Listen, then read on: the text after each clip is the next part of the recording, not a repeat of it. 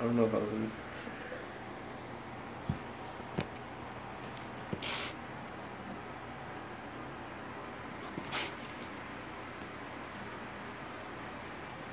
Okay, so I'm doing a presentation on Feed My Starving Children. Have your parents ever told you that there are people all over the world starving, so you better eat what you're given for dinner? Mine have. And most of us don't really know how serious of a problem hunger really is. I'm sure Richard Prodfitt's parents told him the same thing, and then he realized he could actually do something about it. Feed My Starving Children is a Christian nonprofit organization founded in 1982 by a Minnesota businessman, Richard Prodfitt, who is committed to feeding God's children. During this presentation, I'm going to tell you how serious of a problem hunger across the world really is. I'll give you some statistics from just last year to show you how real it is, and I'll also tell you about Feed My Starving Children and how you can help and how it started and what it does as well. So, the cold hard facts. Based on the statistics collected at the World Food Program, about 1 in every 9 people do not have enough food. 12.9% of this population is undernourished, and 1 out of 6 children are underweight. Asia also holds 2/3 of the percentage of hungry people in the world. Those are just a few facts that show how serious of a problem it is across the map.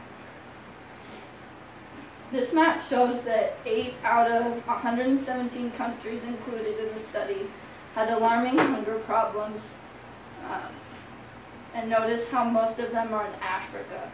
Africa is one of the most underfed continents in the world, and that just shows all the other countries as well. And now I'll tell you a little bit how Feed My Starving Children came about and how it helps all those children having to deal with hunger. Feeding God's starving children hungry in body and spirit was the mission statement of this charity, and it's a Christian-based nonprofit organization that works to provide food to people in need. It was started in 1982 by a man named Richard Prodfitt from Minnesota because he believed that God told him he needed to feed the starving children he saw in Honduras while he was on a mission. This organization creates its own formulas for their food that seem to benefit these children as much as possible, like the Manna Pack rice meals. And that's just a little example as how much the organization has grown. In 1994, there had been 400,000 meals sent out. Now there's been nearly 273 million. And in 1994, there were only about 2,400 volunteers, and now there's a little bit more than a million. So to me, it looks like Mr. Prodfitt had the right mindset when starting up feeding my starving children. And finally, now that you guys all know what this organization does to help face this problem, how can we help?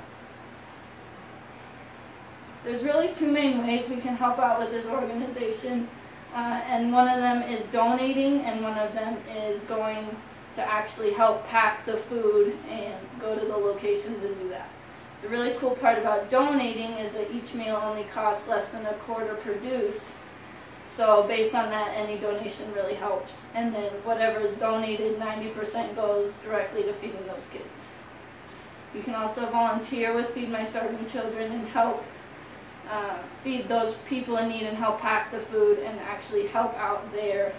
There's permanent locations in Minnesota, Illinois, and then here in Arizona as well. There's a few.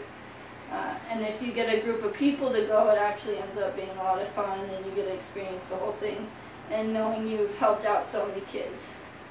So thanks to Mr. Richard Prodfitt, millions of hungry kids are now being fed nutritious meals. Are there any questions? Yeah, what made you want to choose this topic as a presentation? Because I've actually gone out and helped this charity with my school band group in high school, and I thought it was really cool, and it was a nice experience helping those kids. Any other questions? How can we go out and start a group to do this? So if you go to the location, either in Tempe or Mesa, you can actually go out to the location and sign up there and get a whole group, and you can just stay however long you want, or you can sign up online and do it that way. Right. Anything else? Okay, thank you. Wonderful presentation. Thank you. Thank you.